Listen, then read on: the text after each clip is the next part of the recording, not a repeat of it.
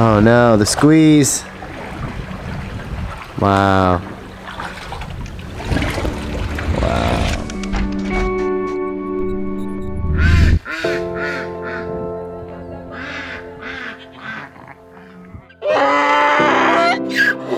Oh, good morning. Good morning. Good morning, guys. I'm feeling a lot better after a serious rest. Took a shower last night right after I said goodbye to Marco and proceeded to vomit everywhere. I'm still feeling a little bit weak, but I do feel a lot better. Maybe Marco's awake. Good morning. Look at you in the throne. Like I'm eating a pod, man. How nice are these things? These pods are super cool. Well, I'll leave you to it. We need to go kayaking. We're gonna go harvest seaweed with a dude named Jim Kennedy in a village named Skibbereen. Okay, well, I'm gonna try and get something to eat first because I'm on empty. Let's do that. Let's go. Peace. Okay.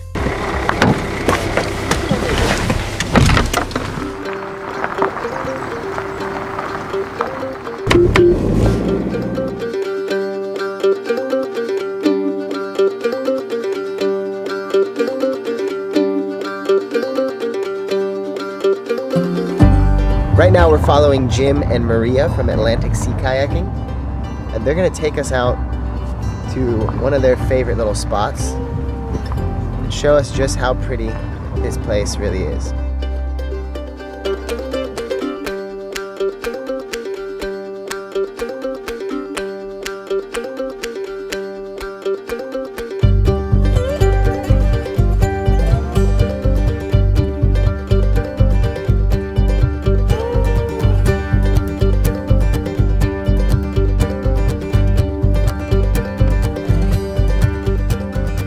This place is super mellow. Really, really quiet with the sound of the sea. We are about to hop into these kayaks, go for a little exploration around the coastline. How's the weather look today? Weather's good, warm-ish, no rain. That's a good thing in Ireland. Where are we going? We're going out to a place called Squints Beach out here. We're going to go out and look for seaweeds and see the wildlife. This is a spectacular place, you'll love it. Graveyard just up here. It used to be a pagan graveyard, then a leper colony, and then a Spanish graveyard during the invasion here. A leper colony? Leper colony. I heard leprechauns, but hey, maybe I'm just imagining things. Leprechauns.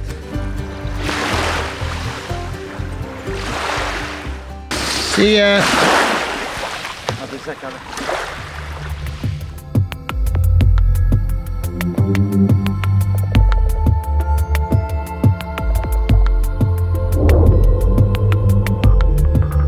So one of the reasons this part of Ireland is so productive is because it's in the Gulf Stream. It's a very mild climate. It's not tropical by any means, but temperatures never really get down below freezing. And it brings a lot of sea food and sea life to the coasts. Allows them to grow crops and raise animals all year round. So, well, I mean, seriously guys, how pretty is this place?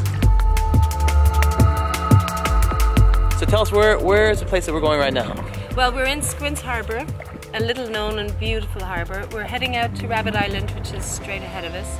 And we're going to take a right turn and head out to two islands called High and Low Islands. Okay, this is sea spaghetti. Sea spaghetti? Yeah. Late season sea spaghetti, so it's more like tagliatelle now. Tagliatelle! Okay, what are you tasting? Well, Flavors. Salt. That's the seawater. It's not the seaweed. Umami. Yeah, there you go, the fifth taste. The fifth taste that most people don't understand. Sweet, sour, bitter, salty, and then umami.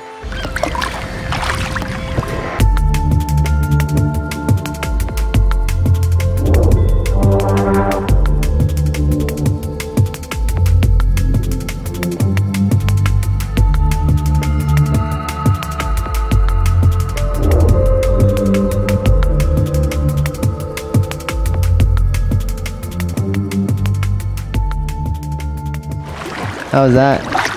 That was so cool. What a gorgeous little piece of water to navigate.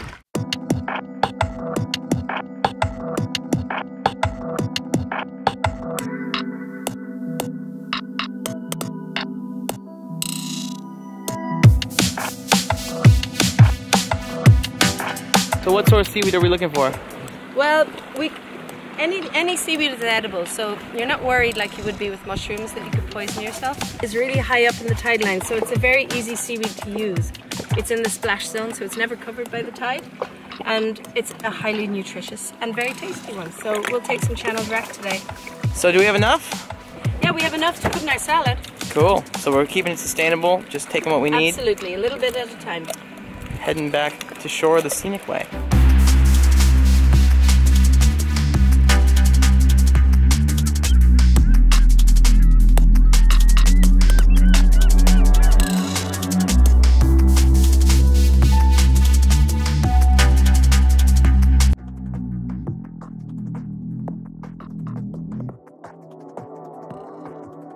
Super relaxing. I think I might just take a nap. Is that all good? That sounds good. Notice we have only one paddle in this kayak. Guess who's doing the work? And it's not Alex. And it's certainly not his brother. Jim, I've been telling you, I've been feeling this the whole time. Now someone finally feels my drive. Hey, I'm filming. Screw you guys. You guys I'm getting home.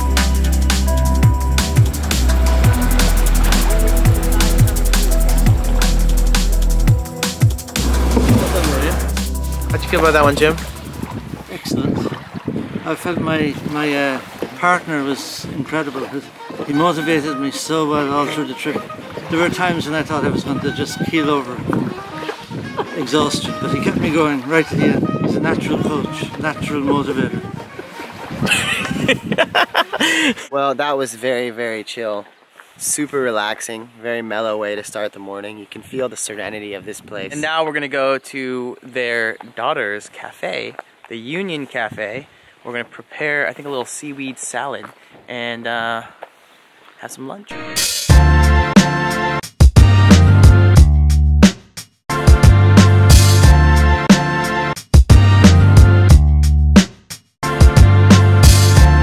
So we've just gotten to the village of Union Hall, and we are at the lovely little coffee shop here. Called the coffee shop. Called the coffee shop. So we have our seaweed, and we are going to be making a tonic for me, because I'm still a little bit under the weather, and then a seaweed salad. I've eaten seaweed in Japanese cuisine, and we had like a seaweed bath earlier, so we've been doing a lot with seaweed this whole trip, and I'm excited to eat it, try it in these new innovative ways. This is the before color, and when we boil it, you can see. So it's the iodine coming out, the chlorophyll staying in. Exactly. It smells so good. Very much like kind of an al dente pasta, but very palatable, super tasty, great little marinade, and supposedly really healthy. You can see this being a new fad in Los Angeles health food stores. And it really is a flavor enhancer. It brings out the flavors of everything else that's with it. So, umami. Thanks so much. See you guys. We'll see you next time we come to West Cork. Great. Take care of the seaweed for us. I'm going to save up and buy Alex a paddle. Yes, one day. Well, that was a lovely lunch. Today's off to just the nicest start. And you're feeling better. A little bit, yeah. Good enough now to go sample some cheese. So we're gonna head over to Gubin, right? To me, a cheesemaker named Fingal Ferguson, who might just have Really? the coolest name in the world. Say that 5 times fast. Fingal Ferguson, Fingal Ferguson, Fingal Ferguson, Fingal Ferguson, Gubin cheese. See you soon.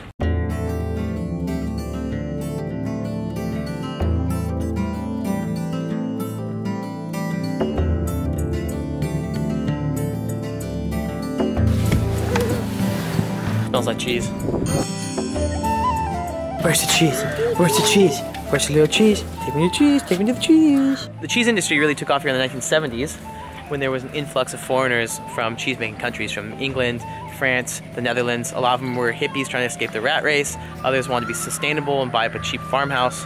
But the result was that the Irish cheese-making industry took off, and now their cheeses are some of the best in the world. So we're gonna go meet with Fingal Ferguson and learn more. Marco, nice to meet you, man. Alex, nice to meet you. My name's Fingal Ferguson. I'm the 5th generation on the farm. We're in Gabin, which is in Scull in West Cork. We make Gabin, which is a semi-soft round-washed cheese, and we also make a smoked cheese. In my childhood, I grew up with my parents who were into the cheese making and the farm here, so it was an exciting time in West Cork where so many people came to settle and live in West Cork, bringing with them their passion and interest, and so much I suppose that led to a lot of creativity, and the farm, and I suppose farmhouse cheeses, salmon smokers, growers, bread makers. It was an exciting time in the 70s for people to produce food.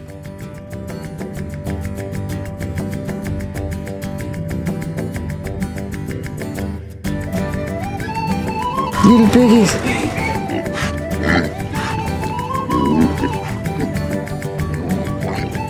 This chicken right here has bell bottoms on. Look at this. You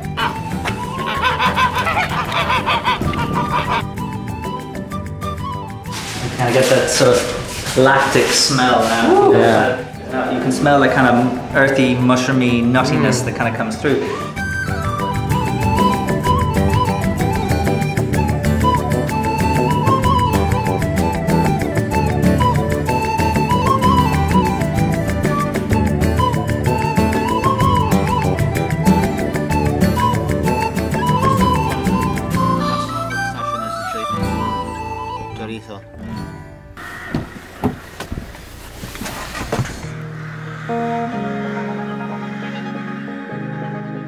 That brings our time in West Cork to an end. It's kind of a bummer. I really have enjoyed every moment here. It's been so pretty and the people are so friendly. The food's amazing.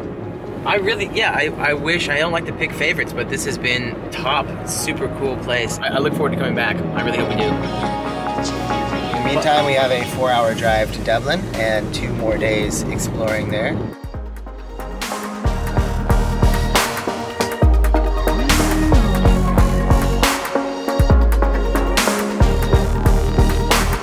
Alright guys, well That was a long drive. It was. We just got to Dublin. We're here. We're gonna go grab some dinner, go to bed, and then tomorrow we start exploring. So if you guys enjoyed that video, which we hope you did, make sure you give it a thumbs up, share it with your friends, and subscribe to Vagabrothers for new travel videos every week. Yeah, next got 2 more episodes exploring Dublin. So in the meantime, stay curious, keep exploring, and we'll see you guys on the road. Peace.